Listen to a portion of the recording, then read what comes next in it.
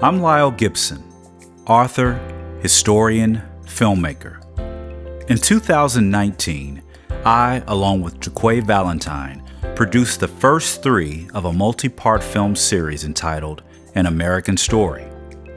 In Part 4, we will explore the history of the Church of God in Christ through the lens of Bishop Charles Harrison Mason, Overseer David Johnson Young, and Bishop Charles Pless.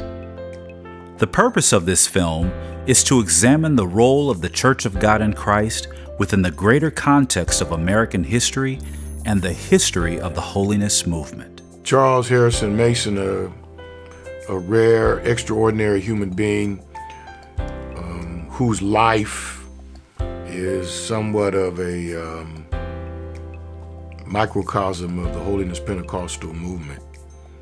He was born as a slave right at the conclusion of the Civil War.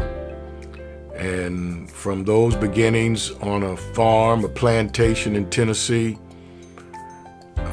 to come from that a yearning to have an understanding of his world, of his culture, and to align his spiritual experience with the harsh, limiting, oppressive environment that he was thrust into right out of slavery.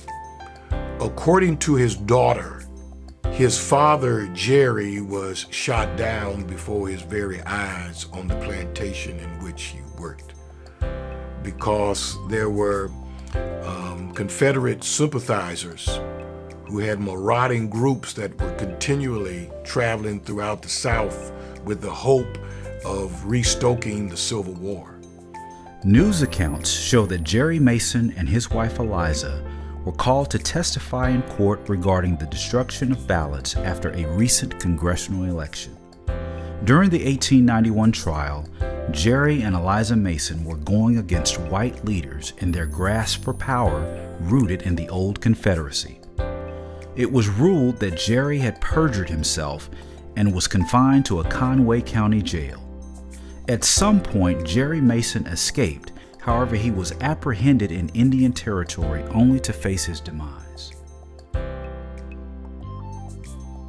And for his search for truth, his search for an experience with God, his search for understanding, caused him to see that his current religious structure was woefully inadequate for his spiritual hunger and the hunger of other of his fellows, and to address the oppressive racist world in which the norm had greeted him. So from that spiritual hunger and intellectual dissatisfaction, Charles Harrison Mason became attracted to the doctrine of sanctification.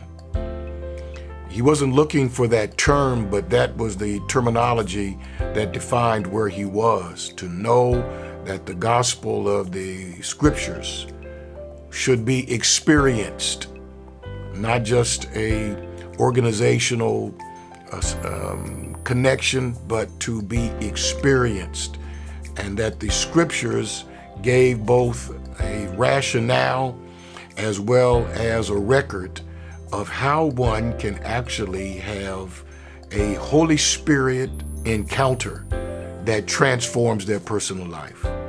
And from that a church should be reformed. If we really want to talk about the holiness movement, we want to go back as far as the late 1700s.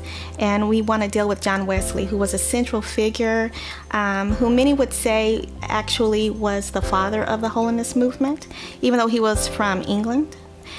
He came to the Americas and he ran revival here. And his doctrine was very different from any other doctrine that was really being taught at the time. John Wesley emphasized what we call Christian perfection, the doctrine of Christian perfection. And he believed in entire sanctification, which is where a person is sanctified or separated from worldly living, worldly lifestyle, unto a really holy living and consecration to God. He also emphasized love as an important aspect of that doctrine in holy living. John Wesley, founder of Methodism, was born in 1703. He preached the doctrine of sanctification. Sanctification is God's reserved purpose for our lives, distinguished and set apart. This belief in sanctification is rooted in the New Testament scripture of 2 Thessalonians 3 and 13. But we are bound to give thanks always to God for you, brethren, beloved of the Lord, because God hath from the beginning chosen you to salvation through sanctification of the Spirit and belief in the truth. Additionally, John Wesley used his platform to speak against slavery. As an abolitionist, he openly denounced the institution of slavery. He believed that liberty was the right of every human being. John Wesley's legacy continued to the early part of the 19th century. The adherence to Christian holiness, sanctification, perfect love, secured through God's Holy Spirit. This legacy would be part of the lasting foundation from the Palmer sisters, Amanda Berry Smith, William Seymour, and the Azusa Street Revival. This was one of the few organizations before Azusa that was already structured, functioning, and productive. So the Church of God in Christ was officially organized in 1896. And then the Azusa Street Revival broke out in 1906, 1907. So there were 10 years of history where the Church of God in Christ existed as a holiness church before Azusa.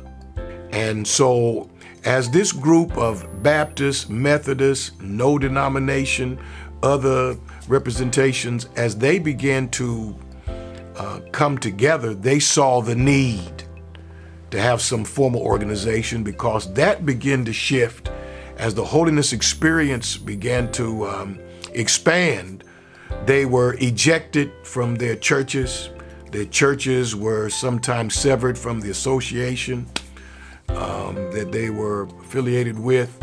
So they felt the need to organize. And so by the time you get to 1895, 1896, you have the names of C.P. Jones and Pleasant and Jeter.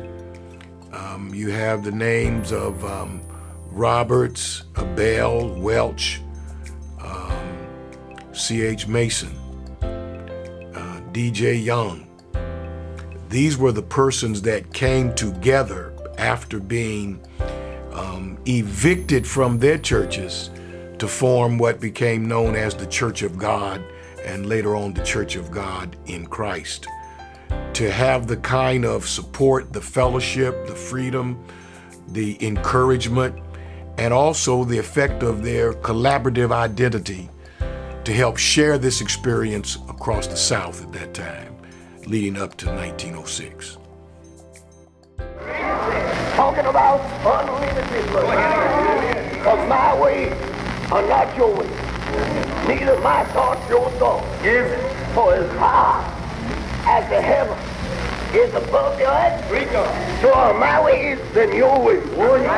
And as far as the east is from the west, so are my thoughts from your thoughts.